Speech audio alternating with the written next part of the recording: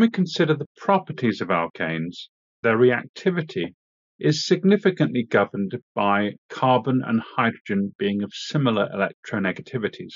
So when we look at a carbon-hydrogen bond, it isn't polar.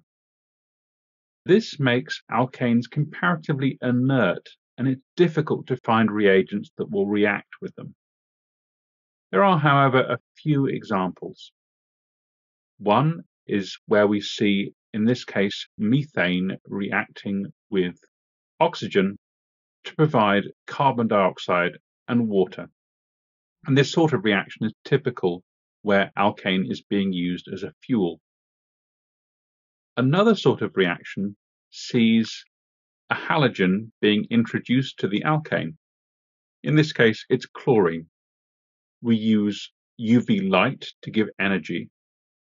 And as you see, it doesn't stop at one chlorine atom's introduction. The reaction can continue until all of the hydrogens have been replaced with a halogen.